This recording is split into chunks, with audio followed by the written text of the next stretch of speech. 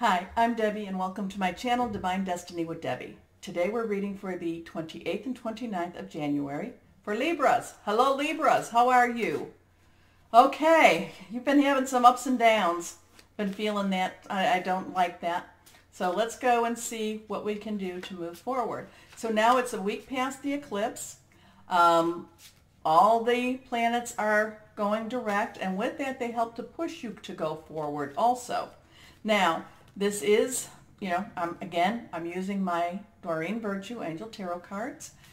I have prayed, meditated, and infused with Reiki energy, and this is a general reading. It may or may not resonate with you.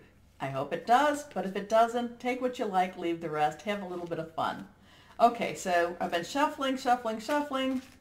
Let's cut for Libras.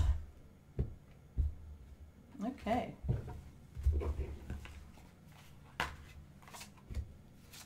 First two cards are reversed. So let's see what this first one, Six of Air. Six of Air, and that is your energy, the Wi-Fi energy. Things are looking up, the end of a difficult situation, taking a trip. Okay, second one is also reversed. The Sun, Archangel Uriel. And here we have happy outcome, brilliant new ideas that lead to success. Have confidence in yourself.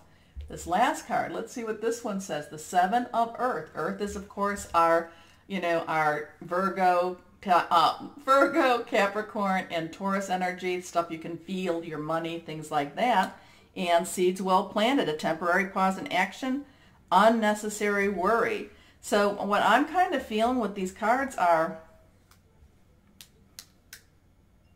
I hate to say this because we have been waiting for that money so long. But I think that there could be a turn in that wait for you. There could be a turn. You might be hearing something new information for that time. I think that you need to just put it into, you need to just give it up to the divine, your guardian angels, Archangel Uriel. You need to give it to your spirit guides. You need to give it to, whoever your higher power is. And you need to just wait. Now, I don't feel this is a long wait, but I just feel that it's a lot of focus has been put on whatever this is, whatever this gifting is. Now, we've been talking about since the last year about it being money. It could be a different type of gifting. Maybe it's a spiritual gifting. Maybe it's a gifting that's going to bring you to another level in your spiritual development. Don't know where that's coming from, so there must be a Libra out there that needs to hear this. So these 2 days are actually going to be days that you're going to need to just kind of say, you know what? I do believe that I am being cared for. I am being, I am in the palm. I am being cared for, and I am going to just relax and just be in my presence. Okay, in the present, not my present, in the present moment, and I am going to be calm these 2 days, and I am just going to wait for my sun, meaning the S-U-N, to come in. I am waiting for my happy outcome, and this is something that I need, this is something I'm not going to be trying to manage it, manipulate it. I am going to now wait for it. Okay? And I think that it will bring you it will put your life into a better balance, but I think it will also bring you some peace.